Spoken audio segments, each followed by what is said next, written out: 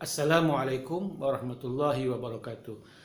Mari kita bercakap sedikit tentang budaya menyebarkan berita daripada orang lain, atau dalam bahasa kini disebut sebagai forward. Budaya ini bukan budaya baru, dah lama, namun dia semakin hari semakin canggih dan semakin cepat, terutama melalui media-media komunikasi yang canggih pada hari ini. Budaya ini sangat buruk, terutama melibatkan fitnah ataupun memburuk-burukkan individu tertentu. Agama melarang amalan demikian. Nabi SAW pernah menyebut, kafa bil mar'i kadhiban atau isman ayyuhaddisa bikulli ma sami'. Rawahu Abu Dawud wa Muslim wa Ibnu Majah.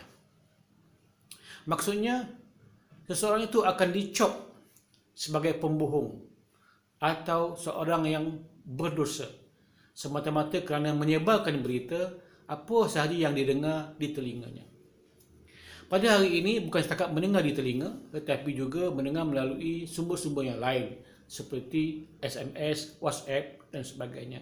Dan ramai orang yang menyebarkan berita apa sahaja yang diterima daripada orang lain. Budaya ini harus dihentikan segera kerana dia bukan sahaja menyusahkan orang yang diceritakan, malah menyusahkan orang yang memforwardkan, menyebarkan berita ini. Bagaimana kalau dia menyebabkan dosa dan fitnah? Sukar untuk orang yang menyebarkan itu memohon maaf kepada mereka yang diceritakan itu. Hentikan segera budaya menyebarkan berita tanpa usul periksa ini, supaya kita aman dan sejahtera. Hati-hati. Assalamualaikum.